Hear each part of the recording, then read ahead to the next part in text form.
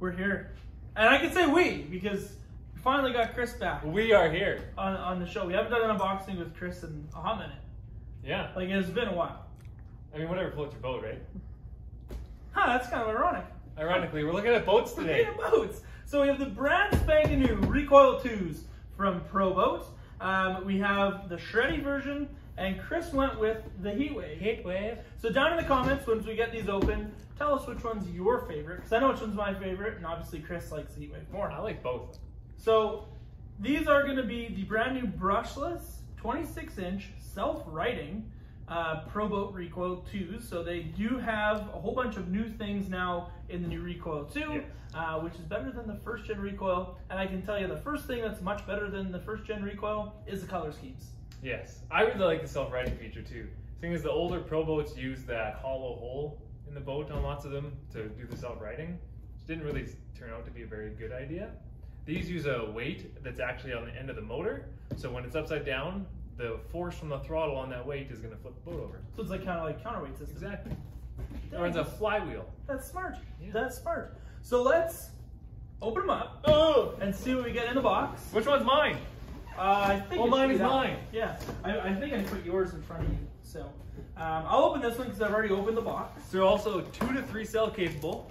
Yep. 100 amp speed controller. Dynamite. So we got everything out. It was way less hectic. Yes. To get just everything on the counter.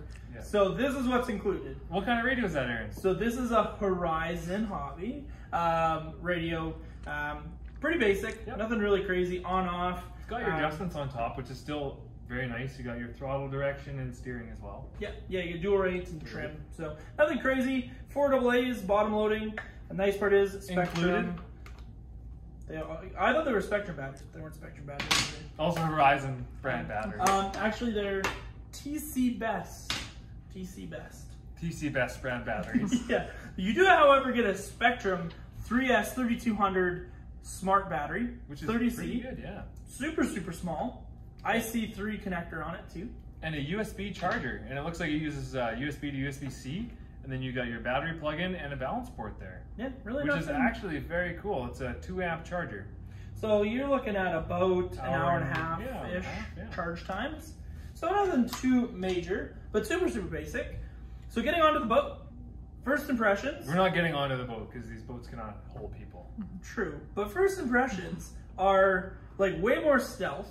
Yeah, way more stealth. Yes, sleek. And then bright and in your face. Yes. I don't know if the camera picks it up. The one thing about the box is... It doesn't show the green very much. Yeah, it's way more like it looks blue. More blue, yeah. Yeah, and all the pictures on Horizon look a lot more blue. So hopefully camera picks this up. This definitely is not blue. Very teal or turquoise. It's just blue not. It's not very blue.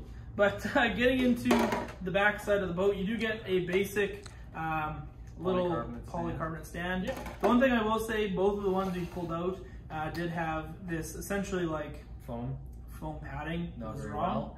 And it was all off, and we could fix Chris's, but we couldn't fix this one. So we'll have to get some like weather stripping tape and redo those. So that was the one thing that we did notice. But on the back side of the boat, you are gonna get your essentially steering and trim tabs here that are all aluminum.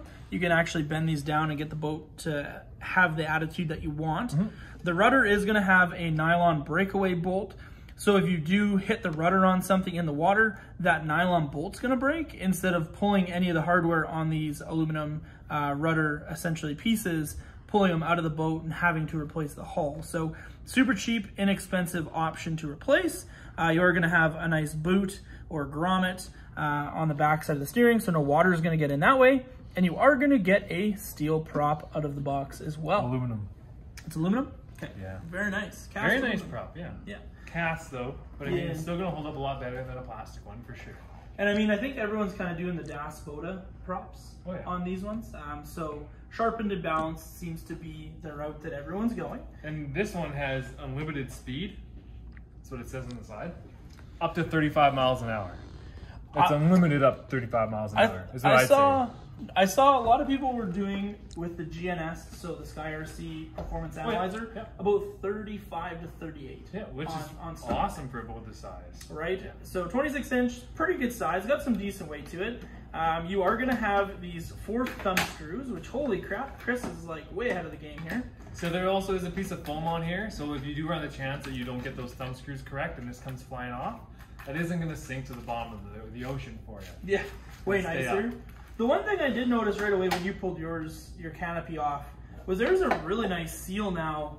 Yeah, very nice foam along the whole bottom, and then there's also, oh no, there's one on top. So really nice seal. You don't have to run tape. We always do recommend it, yes, just to keep water out. But yeah, let's get into the insides of the boat. So you're getting a Spektrum Outrunner, and it is a 2300 kV, and it is a 4335 size. You're gonna get, like Chris said, 100 amp speed control. Yeah, water cooled. So water cooled speed control, water cooled motor plate. And the nice part is servo is super easily accessible. It is going to be a Proboat branded servo, so you may want to change that if you want. It's totally up to you. And then this is where the battery goes in, just a basic Velcro strap, and there's 2 ridge stops on both ends of that battery tray, so your battery's not flopping around. And they do have a lot of foam inside the hull as well. It almost looks like a pretty good foam pool noodle. All stainless steel hardware, so you won't have to worry about any of the internals of the boat rusting out or doing anything like that. But yeah, I mean, honestly, for the price point they come in at, with the self-righting, with all of that good stuff, pretty solid little boat. So here in Canada, they're about $499 plus tax. So not bad. I mean, it's a little bit more expensive than a 24-inch blast, but you are getting brushless. You're getting a much better performing boat, a better handling boat, a self-righting boat, which is, I mean, I own a couple boats now, and like my M41 isn't self-righting. I had to go swimming a couple times for it. So this is definitely going to make the stress level of boating a little bit lower. Go and have some fun with it. That was honestly my next question. Do you push your M41 just knowing the simple fact that if it does flip, like you are getting wet, or you're waiting a lot of time for it to come short? I'll push it in straight lines. Like that boat handles very sharp, and that's the easiest way you're gonna flip it is on hard cornering. Yeah. But like, yeah, it's definitely a play with the wind type thing. Do your speed runs downwind all the time. Yeah. That boat has almost come up a couple times now. So. Well, I guess at least if you're downwind, it'll eventually come back to you. Exactly. Right. So there you go. Well, these are the brand new Recoil 2s. So Chris picked his up on one of the next videos. We'll have this one running. I think I might have to go with the Shreddy though, buddy. I think it's kind of my color schemes. Yeah. Yeah, maybe. Let's see what it means. There you go. So thank you so much for watching. Thank you, Chris, for being in another one of our videos. Yeah, it's been a while. You've made a whole bunch of content, but you haven't been like I haven't been here. Front face in the camera. I've been there, but not here. Correct. It's bang on. So thank you everyone so much for watching. We really do appreciate it. Throw down in the comments which one you prefer, the Heat Wave or the Shreddy. Which one floats your boat? Correct. So thank you so much for watching. We'll catch you on the next one. Bye. Bye.